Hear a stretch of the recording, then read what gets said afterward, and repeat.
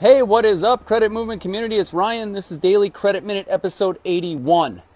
Guys, I don't care how much you love that family member or that friend. Don't ever co-sign for them. Don't ever do it. I don't care how much you love your child. Don't co-sign for them. You know, make them go out and get secured credit cards. Maybe add them as an authorized user on your credit card you've had open for a while. Help them build positive credit and get their own loan. I've seen you guys horror stories. I just got off the phone with a lady who has a $4,600 collection on her credit report that she's liable for because she co-signed for an apartment for her sister that her sister got evicted from.